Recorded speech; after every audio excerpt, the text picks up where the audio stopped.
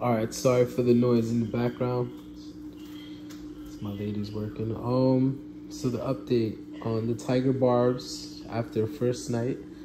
He killed one, and I already removed it. It was stuck to the filter. I knocked down his house. So now I created more little small spots. So now it's not his house, it's their house.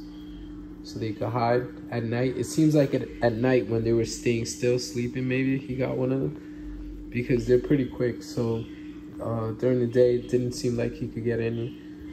So we'll see what happens tonight. Also, my water heater broke.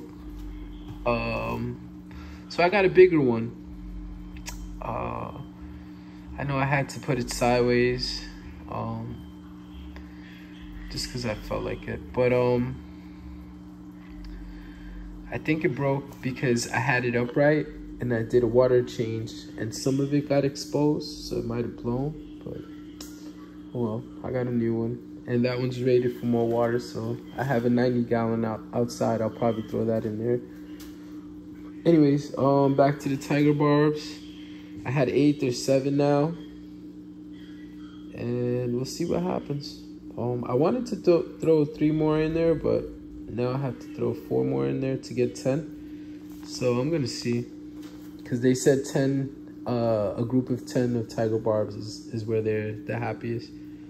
But we will see. I think it was Nipsey. All right, guys. I guess I'll give you another update if more fish end up missing. I'll probably tag on to this video or not.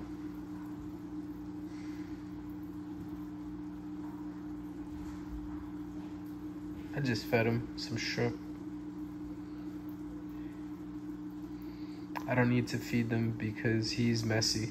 He's a messy eater, so that was another reason I wanted them to pick up the little scraps.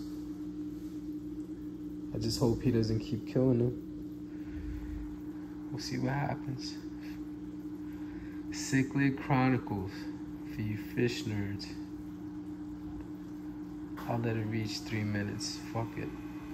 I'm already there.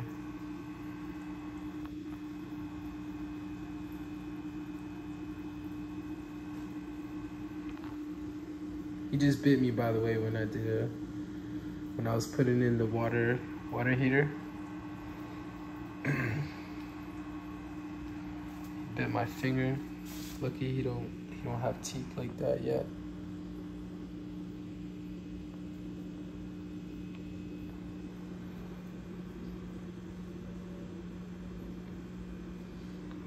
Peace out. I'll give you an update if anything happens.